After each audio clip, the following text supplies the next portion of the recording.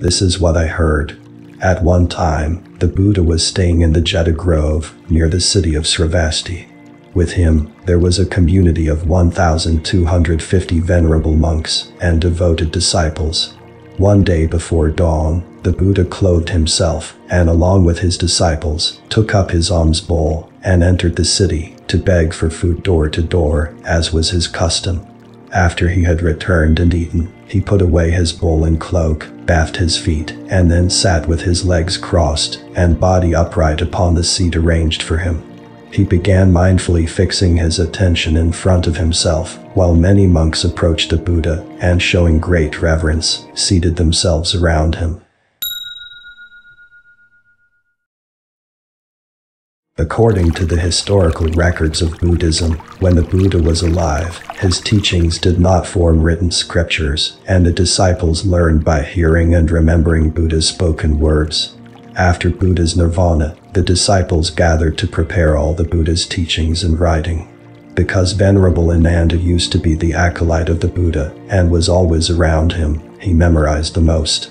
Therefore, while Ananda recited Buddha's teachings, other disciples recorded and voted on them. These recorded teachings then became the sutras we see today. Because Ananda recited most scriptures, the Buddhist scriptures have a standard format with "This is what I heard" as the opening sentence. Next, it introduces the time, place, and people who attended the assembly. Almost all Buddhist scriptures describe time as, at one time. So, why don't the scriptures specify a particular day, month, or year? One explanation is that in Buddhism, time and space are considered unreal, and it is an illusion relative to sentient beings' consciousness.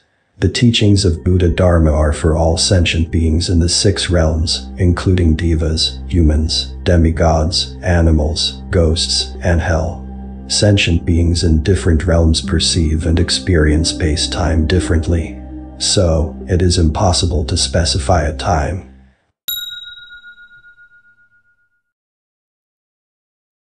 This teaching assembly is in the Jeta Grove in the Garden of the Benefactor of Orphans and the Solitary. The full name contains the names of 2 people. Jetavana, or Jeta, and Sudatta, the Benefactor of Orphans and the Solitary. It is said that Jeta was a prince of Sravasti, and Sudatta was a wealthy man and philanthropist. Sudatta wanted to build a monastery for the Buddha. One day, he came across a garden belonging to Prince Jeta. The garden was accessible to followers and peacefully secluded, so Sudatta offered to buy it from the prince. However, the prince refused to sell the garden and joked that he would sell him the garden if he covered it with gold coins. Of course, Prince Jeta didn't expect Sudatta would do this. So when wagon loads of gold were transported into the garden, Prince Jeta was astonished. He wanted to know who this Buddha was and what charisma he had to make Sudatta spend his entire fortune on this. Impressed by Sudatta's earnestness and Buddha's wisdom, Prince Jeta eventually decided to donate the garden and build the monastery together with Sudatta. Therefore, when the monastery was completed, it was named Jeta Grove in the Garden of the Benefactor of Orphans and the Solitary. This is where the Buddha taught the Diamond Sutra. 1,250 constant followers of the Buddha participated in this assembly. Constant followers means that these 1,250 disciples were always around the Buddha wherever he went, so they heard most of Buddha's teachings. Next, a fragment of Buddha's life in the Sangha was recorded in the opening of the Diamond Sutra. At that time, the Buddhist monks ate only once a day and did not eat after lunchtime.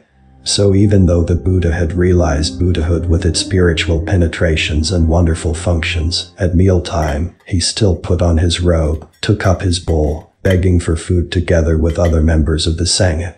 They were not supposed to distinguish between the rich and the poor when they begged, and went from door to door until the 7th door. After that, they went back to the monastery, whether they got the food or not, and continued meditation. Those who received food would share with those who didn't. The Buddha once reprimanded his 2 disciples, Subhuti and Great Kasyapa, for their manner of begging. First, he scolded Subhuti for thinking wealthy people have money because they fostered merit and virtue in former lives.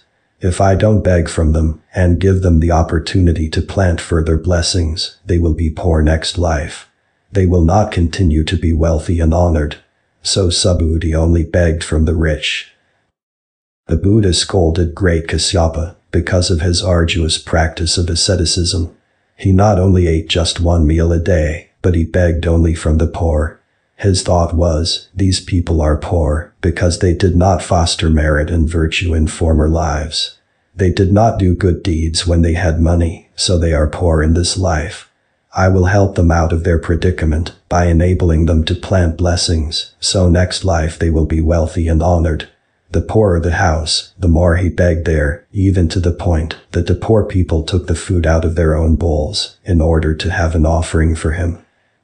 Both of those methods are extreme and not in accord with the middle way, and it is for this reason that the Suringama Sutra says that the Buddha scolded them. Diamond Sutra plays a pivotal role in the spread of Buddhism, especially after the formation of Zen Buddhism in China. The Sixth Patriarch Hui Neng became a monk upon hearing, if the disciple's mind depends upon anything in the sensory realm, it will have no solid foundation in any reality. He later became a great master of Zen Buddhism. As a medium-length sutra, the Diamond Sutra has been the preferred scripture for many beginners. In some other sutras, such as the Lotus Sutra, the Buddha shows miracles before he starts teaching. This doesn't happen in the Diamond Sutra. Why? Because the goal of the Diamond Sutra is detachment from all forms, including miracles, and even the Buddha himself and his teachings.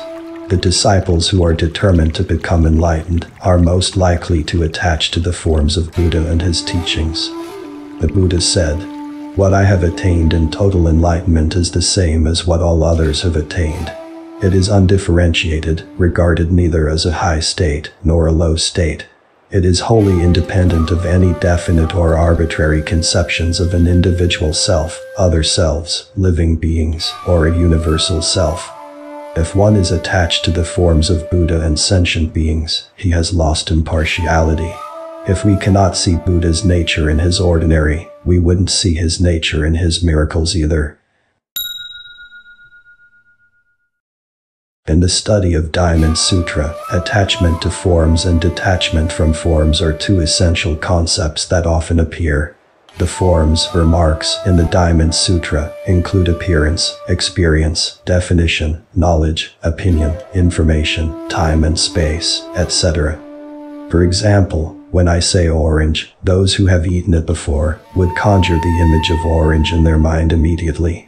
They may also imagine the taste or types of orange and their personal preferences. So, they listen to the word orange with all the existing information of orange in their mind. This is called attachment to the form of words, or attachment to the arbitrary conceptions of words.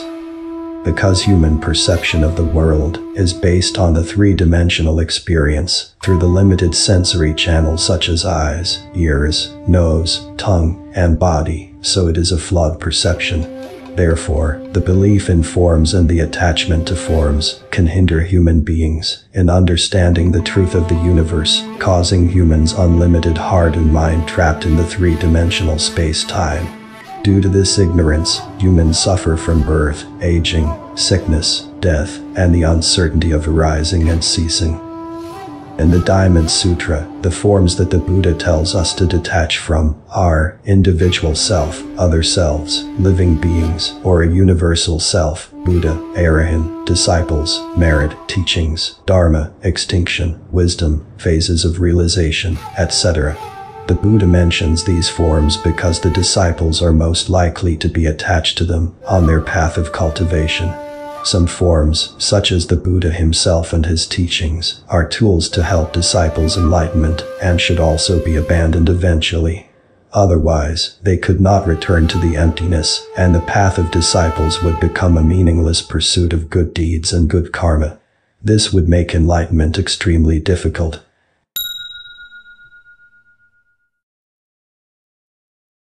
When explaining detachment from form X, the Buddha often borrows another form Y as a tool.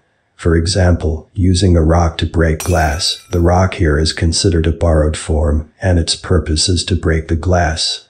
Therefore, to not make people attached to the form of rock, the Buddha would elaborate and say, "It is not rock, but only called rock." In addition, to reiterate that all forms are illusory, the Buddha would also add, "It is also not glass, but only called glass." This is a way to demonstrate that names are only temporary figures of speech, a type of form which we should not attach to. In the Diamond Sutra, the name Buddha, World-Honored One, and Tathagata can all be used to address the Buddha. The name Buddha usually refers to the Buddha's bodily form. Tathagata can indicate the formless, true nature of the Buddha, or emptiness. World-Honored One is used by Subhuti as a name of respect.